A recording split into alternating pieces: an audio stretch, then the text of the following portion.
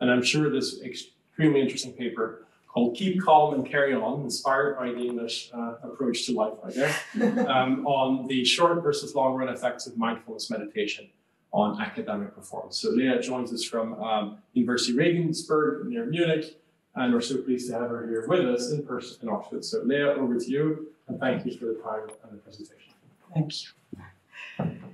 Well, thank you so much, really, for the invitation. It's an honor to be here with the expert of well-being. I have presented this paper many times, but only in front of economists, and now I have a room full of many different scientists, so I must say that makes me a little bit nervous, but I hope you will enjoy the presentation. So, you already introduced this joint work with Mira Fischer from Berlin and with Vanessa Valero from Regensburg University.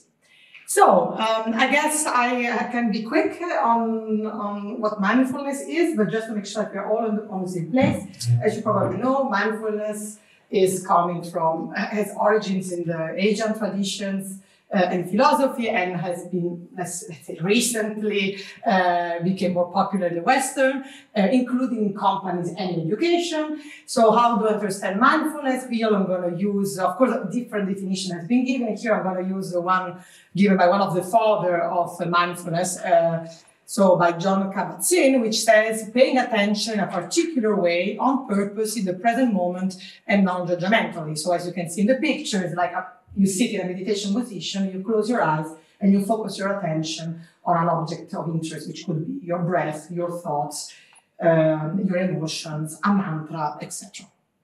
So now this mindfulness meditation is becoming increasingly popular, including in firms. And here we have not only the usual suspect like Google, but we have also more traditional companies like Deutsche Telekom. So it's really booming, and not only in companies, but also in education. Here I brought this example, which, as far as I understand, I think this refers to the RCT that you're mentioning by Laura Taylor, exactly. So I was actually going to ask you, do you know what happened to this mental health trial? Because I think it must have also overlapped with COVID. So anyway, you know about this initiative that the British government announced in February 2019, that in almost 400 schools, they will start practicing mindfulness meditation, which I found extremely exciting and wonderful here. So, yes, and also it's not only a school, but in fact, in many top universities in the US and the UK, they're already promoting mindfulness courses for their students, including in Oxford. And there are also in MBAs and business courses actually called mindful leadership, such as at HBS, NYU Stern, MIT, etc. So, we all know that in fact extensive evidence that mindfulness meditation training is very effective in achieving its main goal, mainly in reducing stress, anxiety, and depression, which we all know is very important. Also prior COVID, thanks COVID has helped putting this making us realize perhaps even more how important it is to take care of our mental health. However, little is known yet still, I think, on the potential spillover that these practices, that mindfulness meditation might have on other important outcomes, such as academic performance. And so we address this question in a field experiment in an educational setting. So the question is, how does mindfulness meditation training affect students' academic performance in higher education? And surprisingly, as I mentioned, very limited evidence so far. Now, what could be happening? So on the one hand, you might say that given that previous studies have shown that mindfulness meditation reduces anxiety and depression, which are typically found to be negatively associated with academic performance, by reducing anxiety and depression, I can increase academic performance. Another channel could be that mindful meditation has been shown to improve self-control and focus, both of which are pretty useful for learning. So there are good reasons to believe that mindfulness meditation might have a positive impact on academic performance, which is presumably why some universities actually advertise it. So if you go to the Cambridge page, they say mindfulness supports you to study and thrive. So kind of, you hit two birds with one stone, you get healthier, and you're also more productive. So I guess that's the hope. However, there could also be reasons for why mindfulness training might in fact have a negative effect on academic performance. First of all, while the relationship between anxiety and depression and the performance is purely negative, the relation between stress and performance is less trivial. I mean, there is not a lot of evidence that show causality, and there have also been theories which would predict that the relationship between stress and performance is actually inverted U. You could say, of course, if it's too much stress, you have a burnout, you don't perform well, but perhaps a little bit of stress is not bad. It gives you a little bit of pressure to work. So it all depends on where the students are, which level of stress do they start with.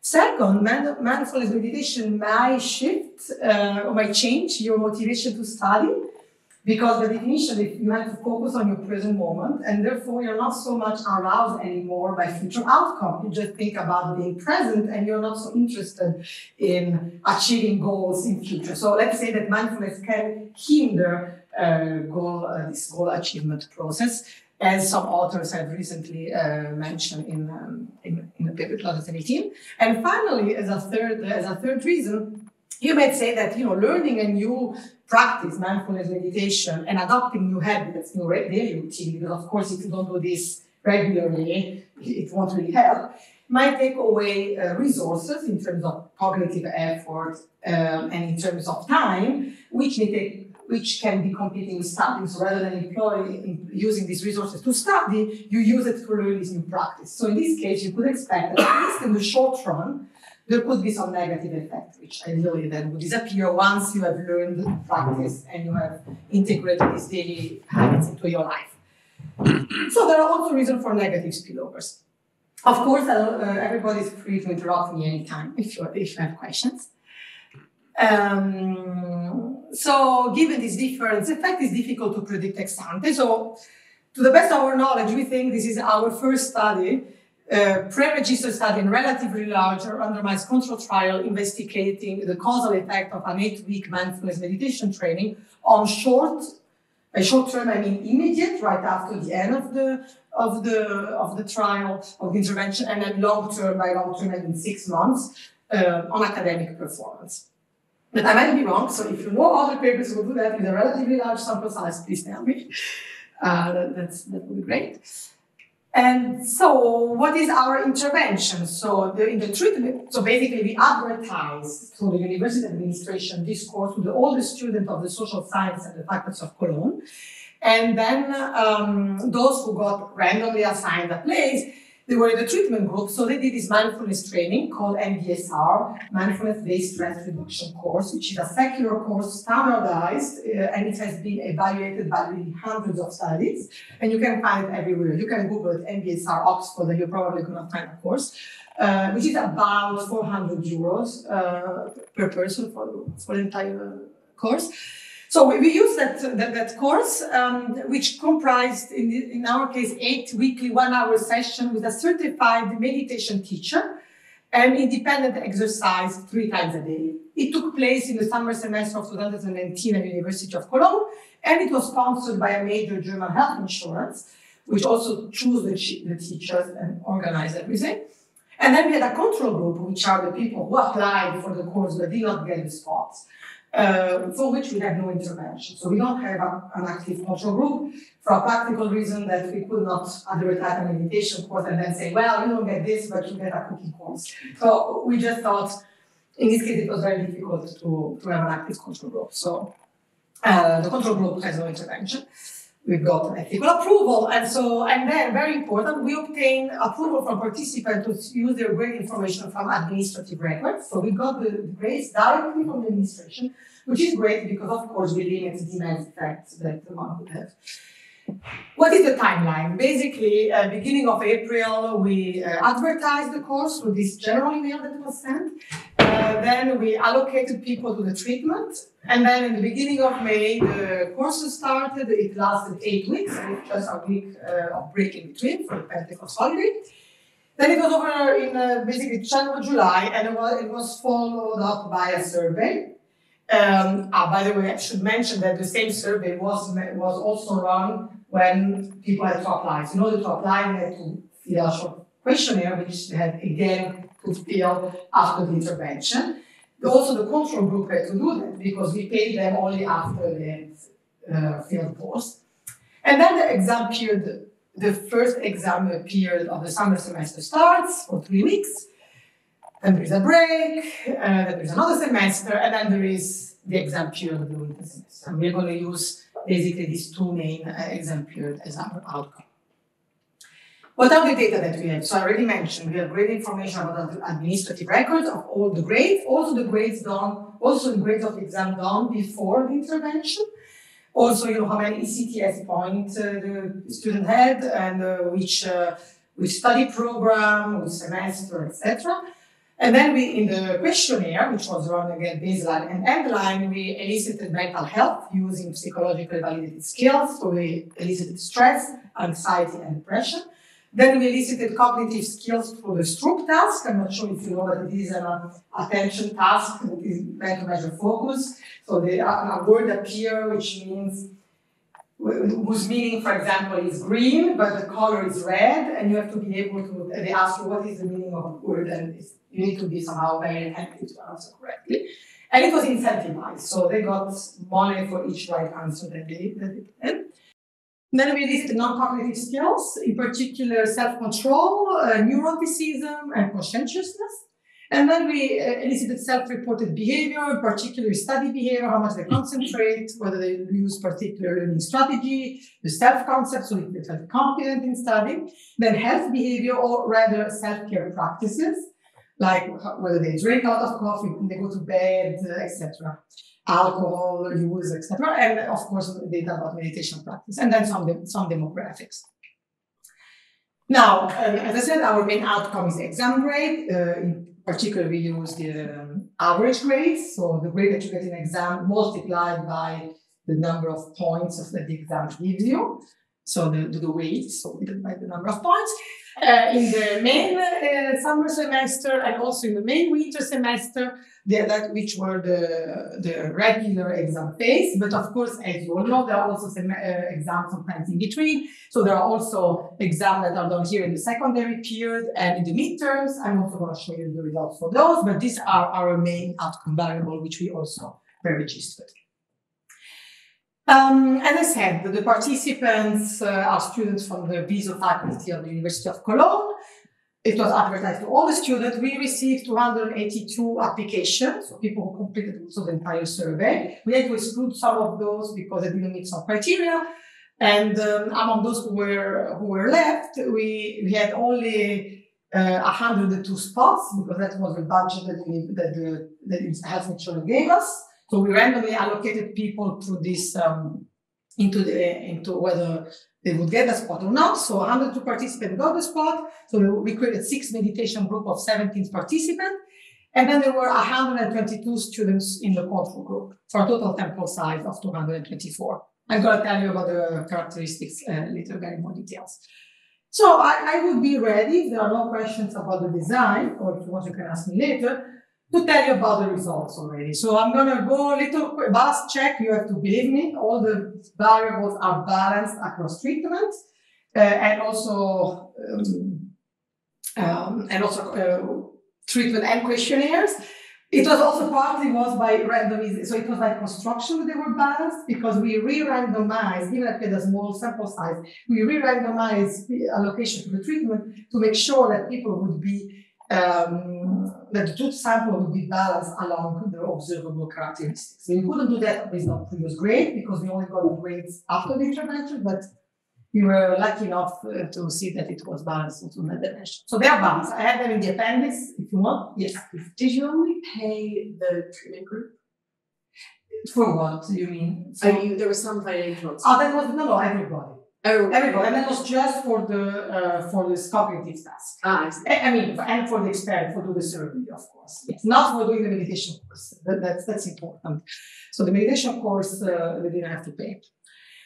Okay, then I start by showing you the effects of the training on the secondary outcome, which are going to be standardized. So these are interpreted in terms of the coefficient in terms of standard deviations, to see whether we can replicate previous results. So we're going to show you the effects of mental health, non-cognitive skills, and cognitive skills. And then I'm going to show you the effect of the training on average grades, also standardized on the study program levels, because the grades vary a lot depending on study programs. I'm going to show you the immediate effect, the 6 months effect. We may want to talk about robustness check and then other outcome. And finally, I'm going to talk a little bit about the mechanism. So first of all, representativeness. You may ask, okay, first question I get a lot. You're probably going to have a very selected pool of subjects. So I can tell you something about our selection based on the gender and age and the program. So these are the characteristics about all the faculty of the entire faculty of the social science. And this is our sample. And basically what you have to get from this table is that, first of all, we have a little bit more women than the faculty. So 53% rather than 45%, but after I would expect much more. So I thought we're going to have only females, whereas that's not true. But we do have a little bit more females than the representatives. And we have fewer students in the business administration bachelor, so 21% rather than 31%, compared to the faculty overall. And we have a little bit more of students on the social science more generally than the student of the faculty. But the differences are really not really major, I would say. And age is quite representative. So I would say our sample is decent. It's not extremely selective. Also, you may want to say something about the mental health of our students. This is what I can tell you. The average level of stress in our sample at baseline is basically 21 score based on the scale, on the psychological scale that we use, which is considered moderate stress. And we were lucky enough to find that in a representative sample of 18,000 German university students, a previous paper found that an average level of stress of almost 20. So it's very close. So it's not that our sample is overly stressed student. It represents more or less, I would say, the representative stress sample in Germany. As far as anxiety, I cannot compare it. I don't have a study that I could compare it with a representative sample in Germany, but I can tell you that the sample baseline was a 9, which is considered as mild anxiety, and depression 9.49, which is considered mild/moderate. In fact, mental health professionals use a score of 10 on the PHQ-9 and GAD-7, which are the two measures that we use, as a cutoff when diagnosis individuals with depression or anxiety disorder, respectively. So our students are not diagnosed as being clinically anxious or depressed, but they're not far away from it, I would say. Okay, so let's go directly into the results. What are the effects on mental health? Here I'm showing you 2 regressions for each outcome. The first one is a value-added model, so where I basically control for the previous outcome at baseline, and then a first difference model. So the outcome variable is the difference between, for example, the stress after the intervention and the stress at baseline. As you can see, in both models, the results are very much robust. We find that the treatment, as you can see here, had a negative causal effect on stress. It reduces stress significantly. Also anxiety, also depression. And in line with previous research. It also increased substantially self-control, which I think is nice because sometimes non-cognitive skills are traits which cannot be changed. But in fact, we do find an effect on self-control, on conscientiousness, and a reduction in neuroticism. Of course, these are self-reported, so we have to take it with a grain of doubts. But the results seem, I would say, definitely encouraging. Okay, what happened with the troop task? This is, again, this exercise which was incentivized.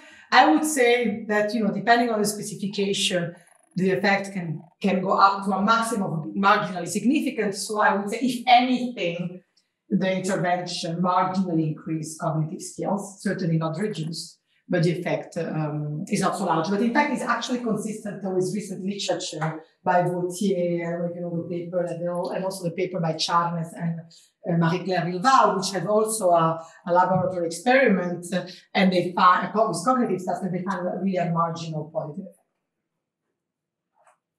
So I think this is encouraging, which says, okay, our intervention is not really special or something, because it's actually replicating previous studies. Okay, what happens to the grade, however? So, ta-da, the grade that was, yes. I teach a course on science of well-being. I tell them how they should meditate, take care of their mental health, and then I have to show them these results. The exam period is about to start. So, yeah. But, yeah, so the results are actually in the short term. They're not what I was hoping for. If I would say this way, again, depending on the specification, you can see that, you know, if you use a first difference, you lose a significance. So it varies a bit. So I would say, if anything, the effects are negative. That's how it's a marginal negative effect on the effect on the short term, certainly not positive. What happens, however, in the long term? Well, that's actually surprising, because that is actually the opposite. So we find robust, across specification, positive, actually pretty large, because these are in terms of standard deviation effects on academic performance. If I compare it to the literature on monetary incentives, actually this is pretty large, because they typically find a 0.2 effect on standard deviation, 0.3, but this is at 0.4.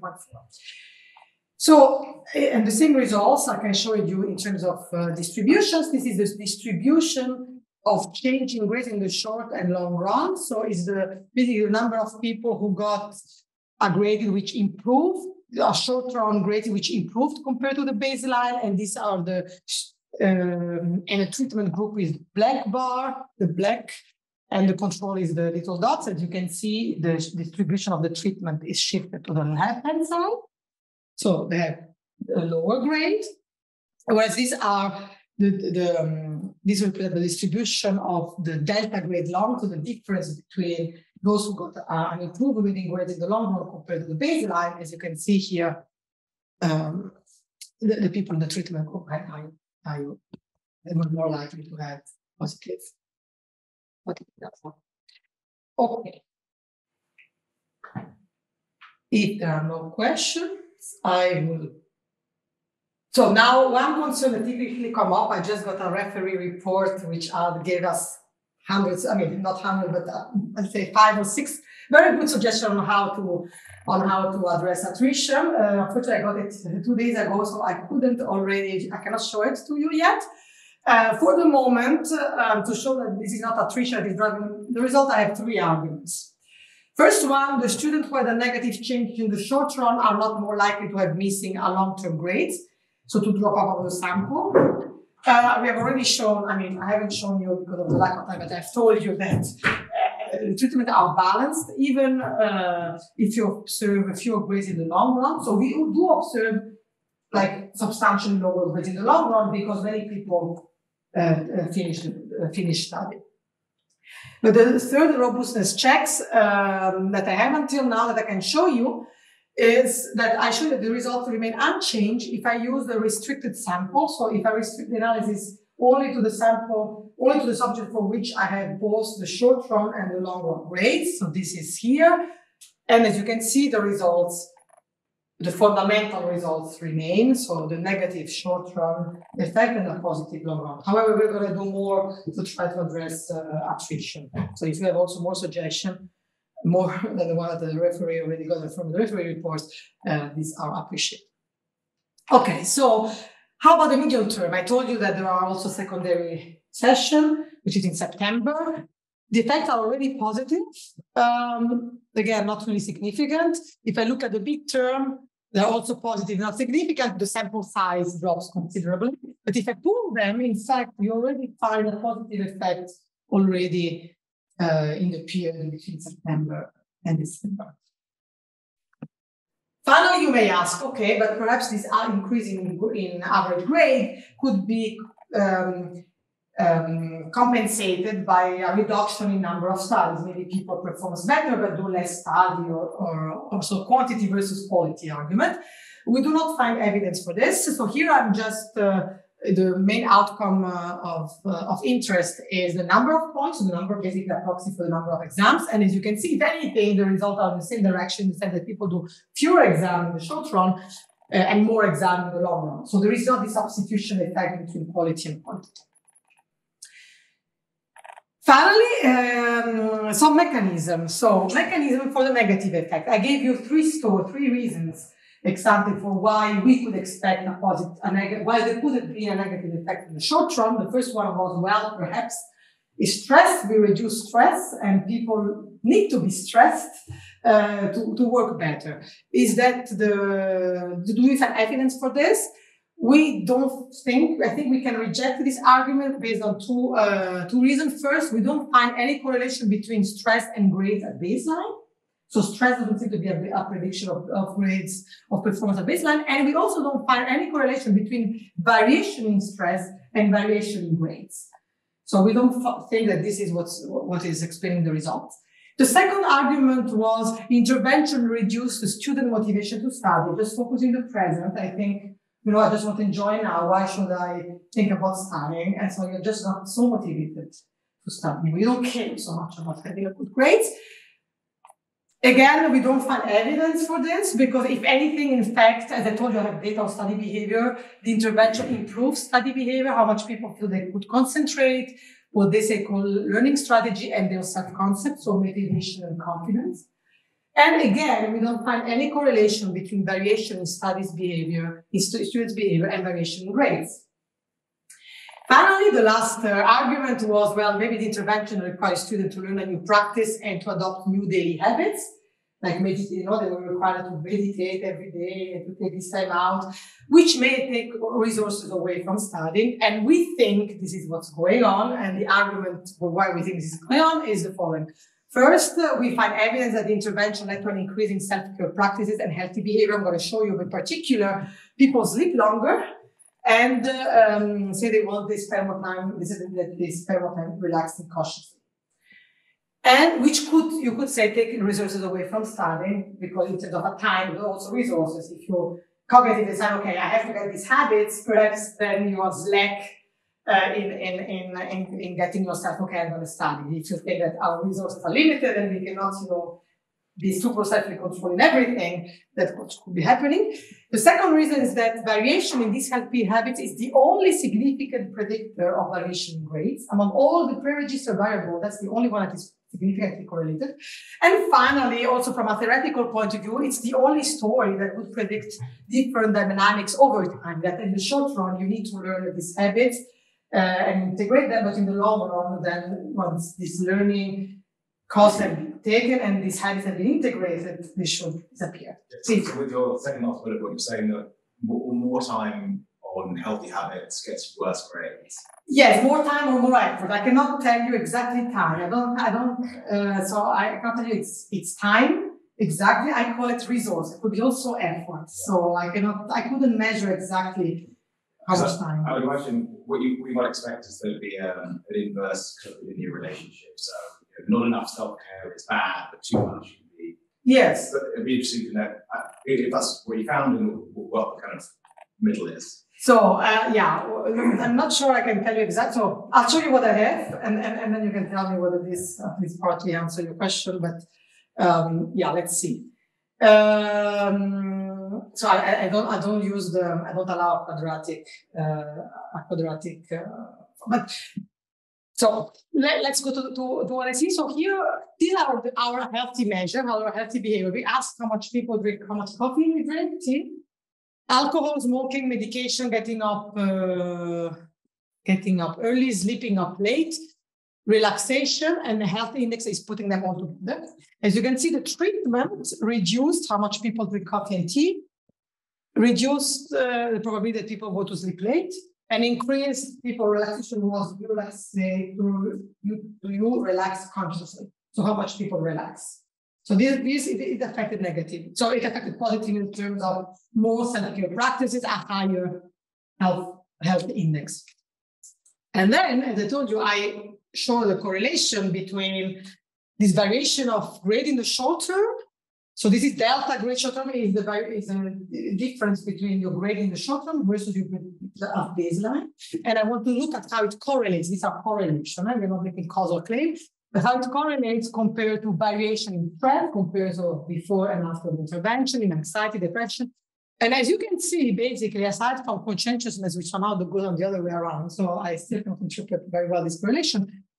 The only variable which is correlated with this variation in grades is the health behavior. And in particular, if I put them in all the items, going to sleep late and relaxation, which were two of the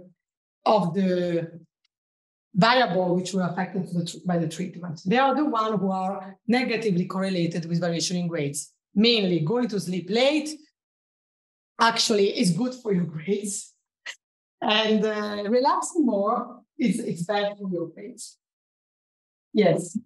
If there is, let's say, a linear or sorry, an institution in relation to stress, should you expect zero correlation to that linear? Yes. So we have a heterogeneity analysis to see, for example, if we find the heterogeneous based on stress, and we don't find heterogeneity. However, I cannot tell you that this could also be due to a lack of power. I'm not 100%. Yeah. So, what would you suggest to do? So, well, you can add it progressively. I mean, it's imperfect, obviously. But, yeah. Whatever the two segments of the domain for stress. Those two variables. Like low stress in this table, yeah. Exactly. So we do this with the, it's not quadratic, so we just create a dummy and look at the interaction with the treatment, and I can show you we don't find. You can just split a pathway or something. Yeah, it's true. Okay, you're right that the zero correlation could be due that this is that's absolutely right. So maybe we can look at correlation depending on.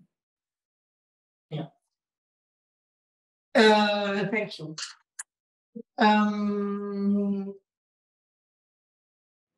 So this is for the short run.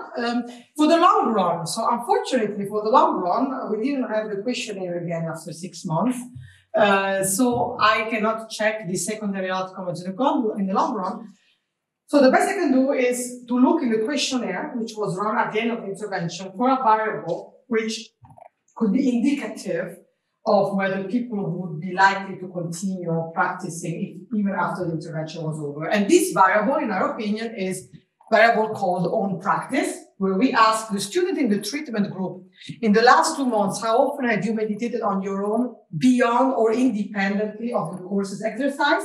And the control group, we ask, in the last 2 months, how often have you meditated on your own? I mean, they were not part of the meditation. And our conjecture is that we expect students who practice meditation beyond the training requirement to be more likely to continue practicing in the long run, and therefore to benefit from the effect of the practice on their performance. We divided subject between those who practice in the role who applied 1, 2, or 3 versus those who applied 4. And this is what we find. So here we have the treatment, and then here we interact the interaction of the treatment with own practice, yes, with the practice on their own. And as you can see, the positive effect, so this is positive, is significant, and in the long run, and if I look at the effect of the treatment on those who practice on their own, so by summing these two coefficients, they are highly significant. Whereas for those who do not practice on their own, who do not continue, actually the effects are negative also in the long run. In the sense that these are those who probably in the short run also didn't have a positive effect. In the long run, they didn't continue practice, so they didn't benefit from it. Whereas those who actually who continue practice in the long run, in fact, if anything in the short run is rather positive, and then it click on. So that's one would benefit. So we randomly assigned places in an 8-week mindfulness meditation training among interested students, university students. Main finding, our mindfulness meditation program improved mental health, a bit cognitive and non-cognitive skill in the short run. If anything, the program decreased the short run academic performance, but it increased long run academic performance by about 0 point. Standard deviation mechanism seems to be an increase in daily self-care behavior, such as constant relaxation, which may be costly in terms of performance in the short run, but if you keep doing it, that it's improved. It's beneficial in the long run. Mindful meditation can have substantial positive spillover effect on performance, but it may take time before one can reap this benefit. I think that's one message of the paper. One could say, well, it works as any other human capital investment, which may take some time before you can reap the benefit. You have to invest in it at the beginning, and then you benefit afterwards. More generally, policy implication, well, we think our study really is externally valid, so it fulfills the SAMS condition. In terms of selection, I showed you that there is a not a strong selection. Attrition, well, I have to work more on that, but ideally we also finally address all the questions on attrition. Naturalness, I mean, this was run in the university, people would come on campus, so it was something that can really, it was in a natural environment.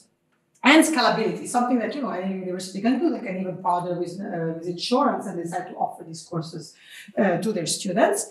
I think that our results can inform university schools, but also business companies and other organizations that offer mindfulness meditation training to their employee. I also think that, there is an unclear relationship between mental health and performance. Certainly, it's not so linear and homogeneous as one might think. We discussed about the possibility that is, in fact, especially with stress, concave. And in general, I think mental health and more generally well-being and performance should be considered separate goals of education that are possibly not aligned in the long run, in the short run. So I'm not the fan of necessarily have to selling that that organization have to adopt well-being because it's increased performance, because I would like to see them as two different goals. And sometimes I think we should be ready to sacrifice performance in order to attain such a goal. I really feel it with my heart when I say this.